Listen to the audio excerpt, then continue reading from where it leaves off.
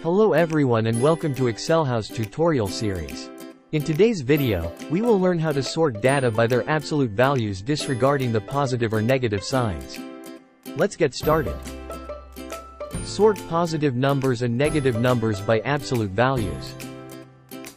To sort positive and negative numbers by their absolute values in Excel, you can use a helper column to store the absolute values by using the abs function firstly, then sort them by the sorting method you want. Here's a step-by-step guide.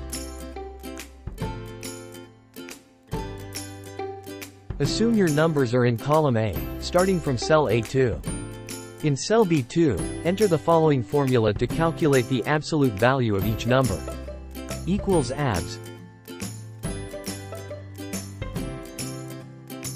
Select A2. Press enter.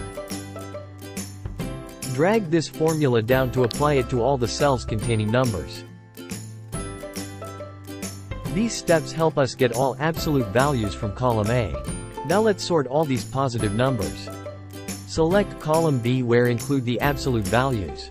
Go to the Data tab in the Excel ribbon and click on Sort A to Z, sort smallest to largest. In Sort and Filter section.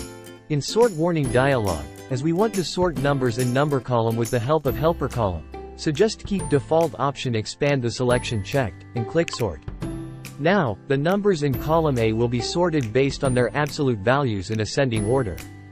Positive and negative numbers will be arranged together, with the smallest absolute values appearing first. You can hide or delete the helper column B, if desired. By following these steps, you can effectively sort positive and negative numbers based on their absolute values in Excel. That's it. Thanks.